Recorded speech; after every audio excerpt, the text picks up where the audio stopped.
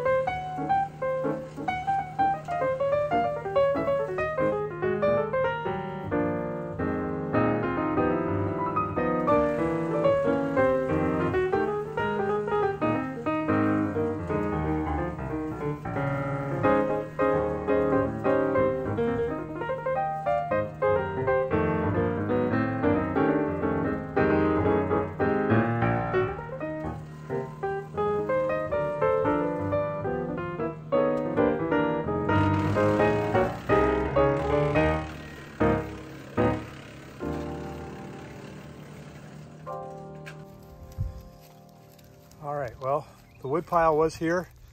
All the stuff we took out of the woods, it was about 30 feet long, about 8 feet high. We still have a bunch of logs, but we didn't want to do anything with those because we might use them for fencing in some places. But then we still got 2 burn barrels going with some of the small stuff. The rest went into the new chipper. Well, the new used chipper. It worked good.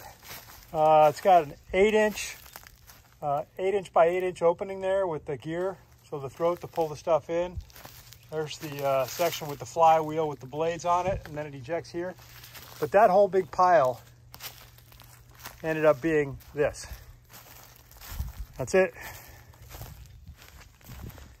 I mean, I guess that's something.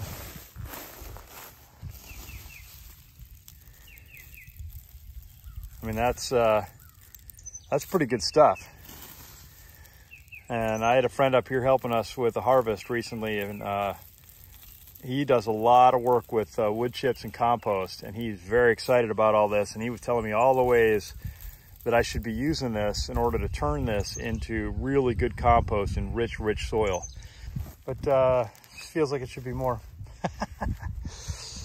Oh, good stuff. All told, about, I don't know, probably 6 hours worth of effort. We still got some stuff to burn there. And we're still finishing up burn pile over here. Mom's going, refuses to stop. There it is. Woodland Mills WC88. Good chipper. Did everything we needed to do. That would have been way better if I set it back here. Yeah.